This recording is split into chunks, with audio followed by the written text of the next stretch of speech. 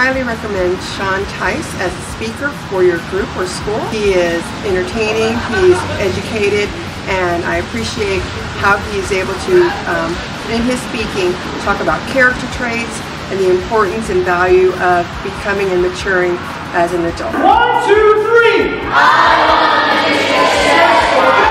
You have to be faithful. That's the first and most important step to a successful life.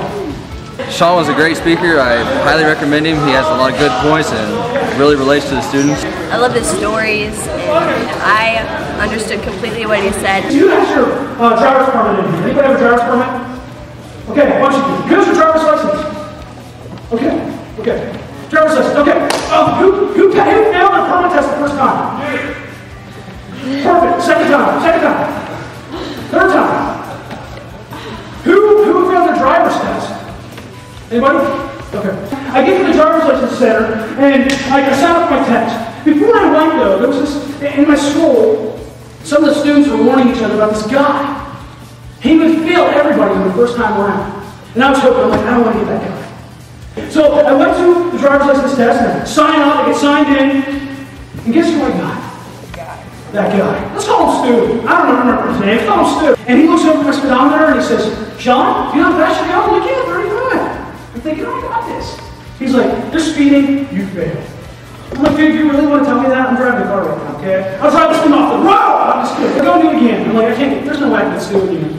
I walk in, I sign up, take the test. I tell everybody at school to take my test again, because I was a loud mouth. And I go in, I'm like, take my test again, I'm the fastest thing, I can't fail the second time. I know it's 25 now, so I go in.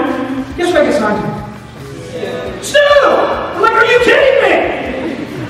Then I had one of those moments where the light turned yellow. And it was one of those moments of, I don't remember studying about this. And I look at the light, and I kind of glance at Stu, and I'm thinking to myself, do I do what I would do if I was driving by myself? And Stu looks over at me, he says, Sean, that was a yellow light, you're supposed to stop, you failed. I'm like, man, I'm going to drive this car off the road.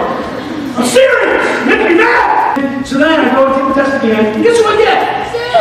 Stu! I'm like, are you kidding me? My name is Jerry Frimmel, and I'm a principal here in Venice, Florida. We just experienced Sean Teis at one of our school assemblies, and I would encourage you to have Sean come in to challenge the kids to be the best that they can be. In this day and age, we know our students are up against all kinds of things that will take away, detract from their full potential. And Sean has words of hope and encouragement and real challenge for them to stay on the up and up, to use all of the gifts and talents that they have been given to do what's right, to make the right choices, the right decisions. So if you're really looking to challenge your students, to have someone come who's funny, creative, very personable, very transparent, and I felt who the students could relate to and warm up to, I would encourage you to have Sean come in and visit with you and challenge those students, once again, to be the best that they can be. Anybody ever get a paper airplane thrown in class? Be honest. Okay. We all have made unwise decisions. We all have things in our lives that we wish we wouldn't have done. We wish we wouldn't have partaken in. Those things that you face that bring you down. Those people that have failed you. And you know those people that have done that and it brings you down. You have to come to the point where you do a 180 and put it behind you. Keep pursuing what's good. Keep pursuing what you know is right. Keep pursuing the successful life, okay? Put those past behind you. Give them a round of applause, guys. Give them a round of applause. My purpose when speaking to students is to show them that they can be successful, that they can overcome whatever it is they're dealing with in their life.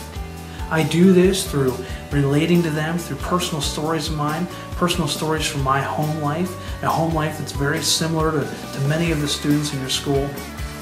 I also share stories of what I went through in my schooling and relate to them through that, and I also relate to them through humor and make them laugh.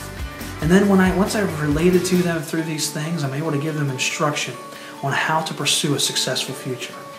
Your students can do something awesome. They can have a successful life.